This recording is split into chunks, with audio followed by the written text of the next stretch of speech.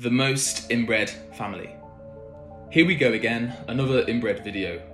A few weeks ago, I uploaded a video covering America's Most Inbred Family. This video turned out very popular, accruing 2.2 million views and thousands of comments. One of the many comments on that video said I should look into the Colt family, which was a family I had not heard of at the time. Oh boy, I rather wish I hadn't. And so, I'm going to share my findings with you today.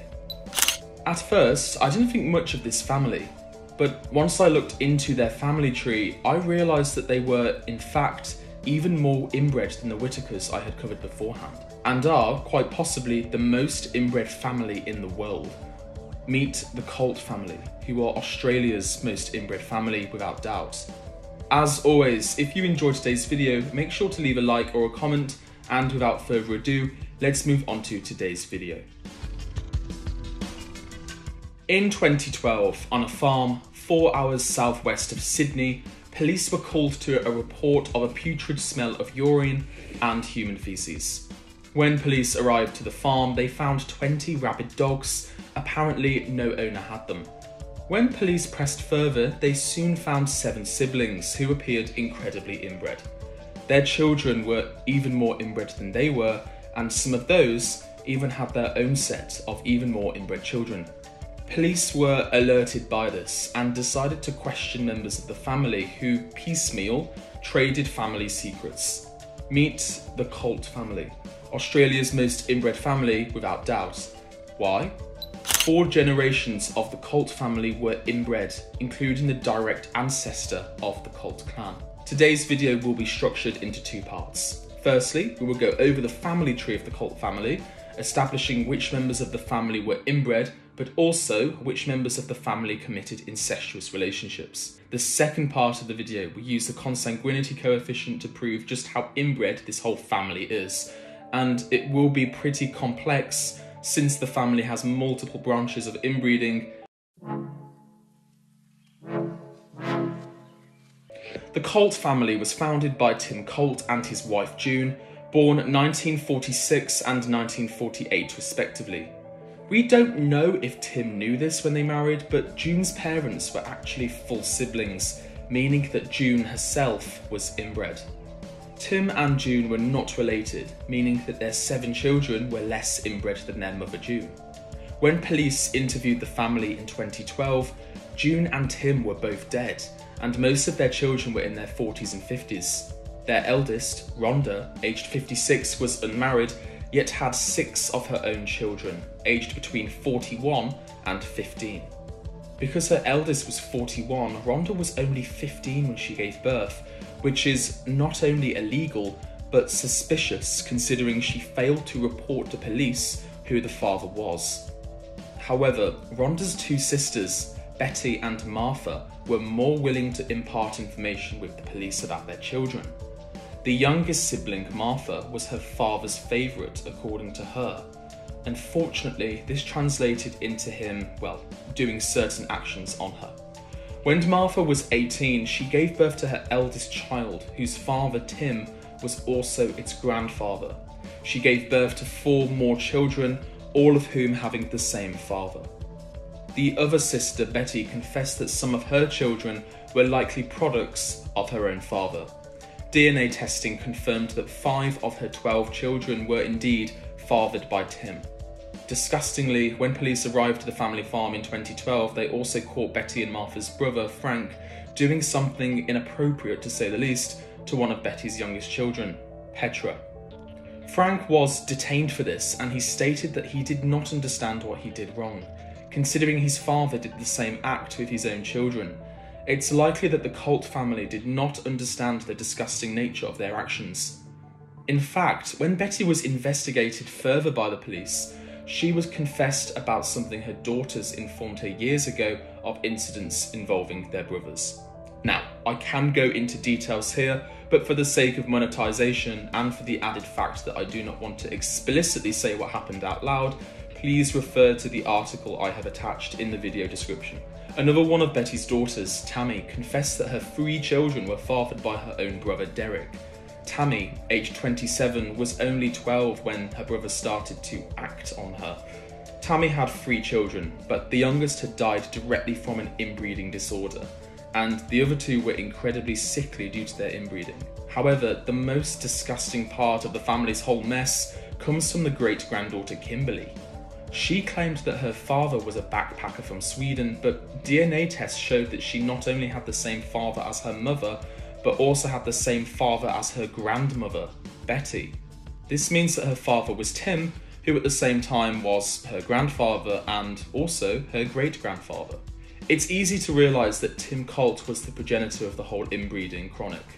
However, interviews with the Colt grandchildren implicated their mother, Betty Colt, as being their father's accomplice, as she encouraged her children to engage in illegal acts with one another. She also banned her daughters from visiting the doctor when pregnant and made them give birth alone, fearing that health professionals would want to pry into details of the father and potentially arrest him. Martha's children, slightly less inbred, are, however, a microcosm for the effects of inbreeding on the entire family. For example, Martha's youngest son Carl was unable to walk, could not even speak, and struggled to read. Carl's elder brother had routine infections due to his inbreeding and also had a hearing impediment. Martha's daughters were victims of their cousin's siblings' actions, but because they were so inbred, they were unable to conceive, which is ironically fortunate, though tragic for the family. Before we dissect into the inbreeding of each individual, I do want to keep something in mind here. This is not really something that I suggest mainly in my videos, but lately I'm realising it's very important to do so. When we assess victims and culprits, it's clear that this family contains multiple perpetrators of illegal activity. However, when someone is born into a family where this behaviour is regarded as normal, it's hardly surprising that even victims later become perpetrators. Now, as I earlier conveyed, there are many notable individuals in this family.